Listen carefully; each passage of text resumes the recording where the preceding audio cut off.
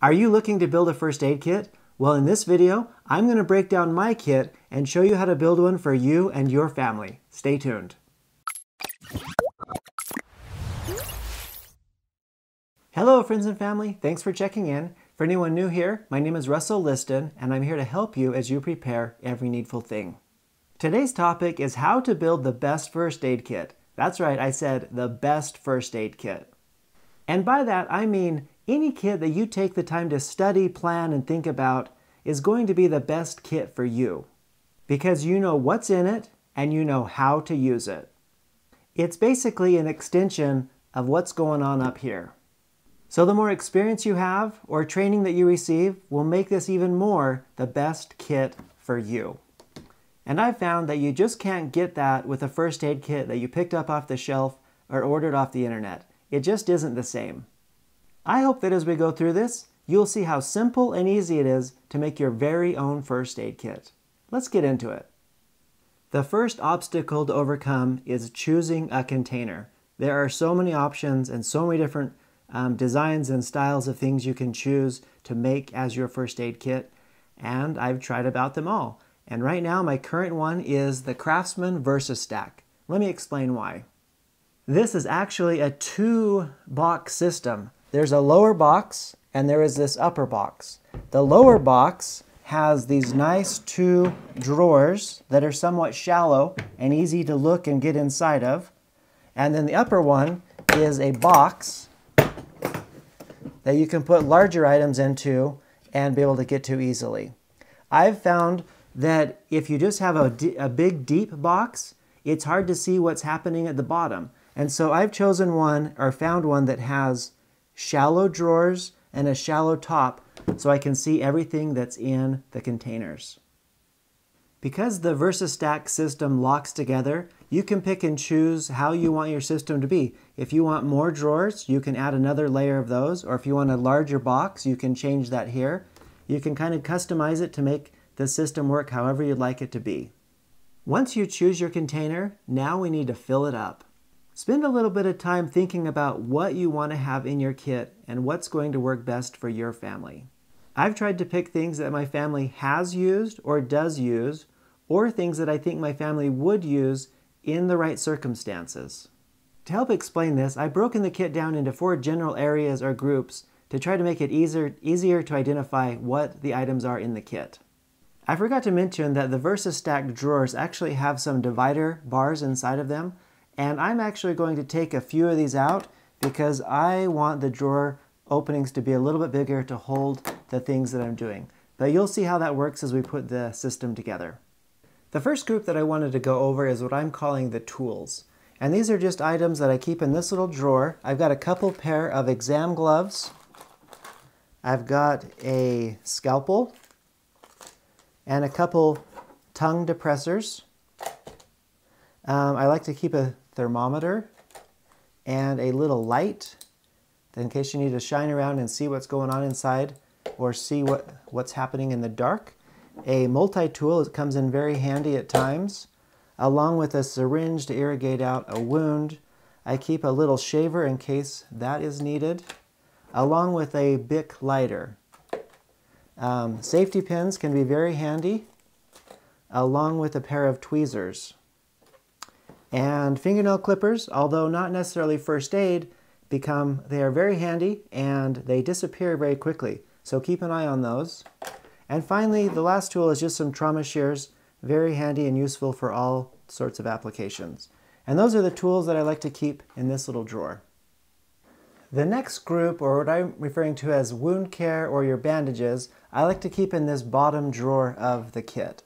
And kind of work our way across. So the first ones are just some cleaning towels, towelettes, some BZK antiseptic, and some alcohol prep pads. One of the main items in the kit that is a go-to is just our Neosporin along with just our regular bandages.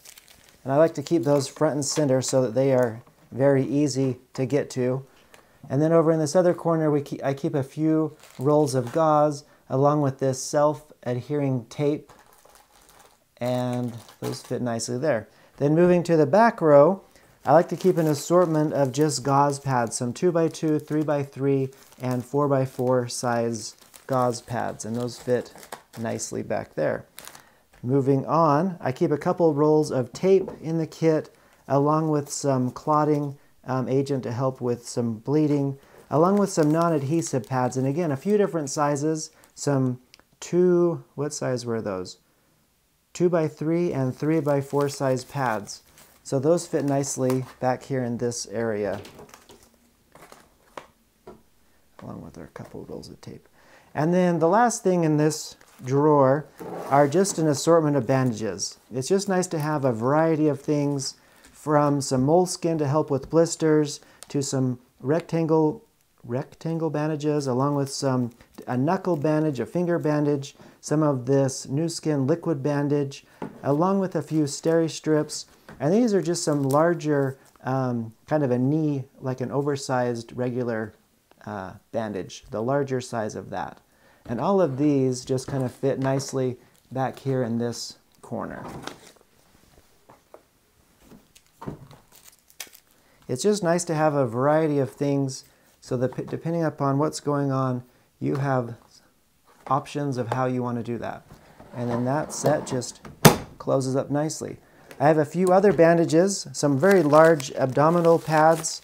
I just keep a couple of these in the kit just in case you need a larger bandage.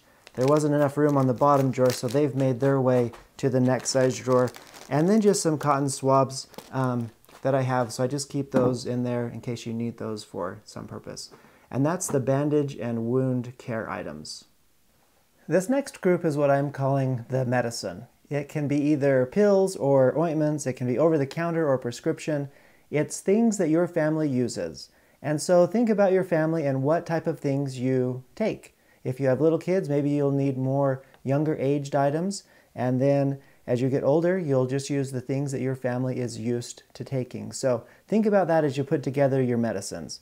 For me, we have a number of different things here. We've got some cortisone cream, along with some Afterbite that I like to keep down here in this drawer. And then I have a couple of these little packets of Burn Shield in case we happen to have a burn situation. From there, now we're moving up to the box up top for the taller items. I have a couple different cold medicine type things. So here's some chest rub, along with some Hall's Relief cough medicine, and also some sore throat medicine. I do keep some cold and flu medicine in here, along with some motion sickness. I guess motion sickness isn't really a cold. I have a few different kinds of allergy pills because for some reason my family suffers from allergies. So we keep a variety of those in there. And then we have our pain medication, our ibuprofen, and our Tylenol varieties of medicines. And it's nice with this big box because you can actually use larger containers of pill bottles, so you don't just have to get individual pills or the smaller bottles. We can use the larger bottles in this kit. I may have to lay it down, but it still fits. And then for stomach type issues, we do have some Pepto type pills, along with some anti-diarrheal and some Tums for our stomach situations. I do keep a few different medications in the box that we have as a family, or that I need, and so I keep those in here. And then we also have a little bottle of this BioFreeze to help with sore muscles. And so these are some of the medications that we keep in the box because they are things that my family uses. And so I would suggest that you think about what your family uses, and those are the things that you'll want to have in this kit. The last group is just other stuff. They're just things that I like to keep in the kit just because we use them. And so some of those items are just a small bottle of hand sanitizer, again a small bottle of Vaseline, and a couple little bottles of this eye clean in case we need to irrigate the eye. So just a couple small bottles of those. Also some splinting materials, so one of these little SAM type splints. A couple triangle bandages to work with, again, splinting. and a elastic bandage for wrapping up different things. A couple of these instant cold packs are nice to have on hand, so we keep a few of those in there. Also, just some first aid manual, just a little book to help remind us of how things might need to be done if we can't remember, so that's helpful. And with that, some paper and a few markers to either write notes or to send a message or whatever is needed to be used with that. So just a few things extra to have on hand in the kit. And because it's your kit, you can pretty much put into it whatever you'd like. And so these are things that we have used over the years and we are wanting to have in our kit. And so it's nice to know what we've got and what's in there. Congratulations, that's it. That's how simple it is to build a first aid kit. For me, there's a little peace of mind about having a first aid kit. When your kids are hurt or bleeding, or they have a sliver or a sore throat or a cough or whatever is going on, you have something here that can help them.